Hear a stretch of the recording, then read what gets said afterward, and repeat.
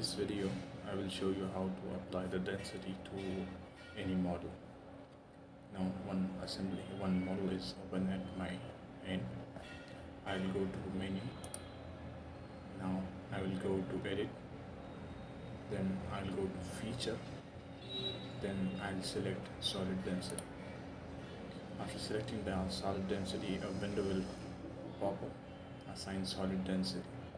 So here you can see solid density. Here you have to fill the value, and whatever the units you want to keep, you can select from these different units, from like pound per inch cube, pound per feet cube, and like this.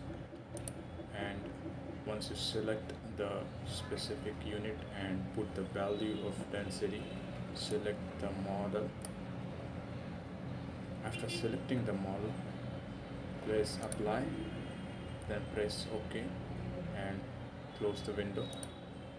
Now just to make sure that all the changes or the density is applied properly or not, just go to analysis, then go to major body.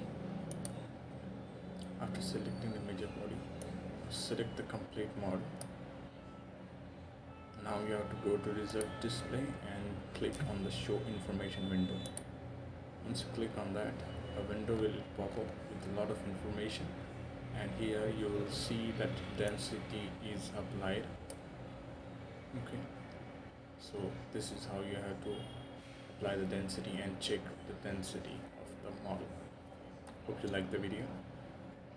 If you do, please subscribe and like the video. Thanks for watching.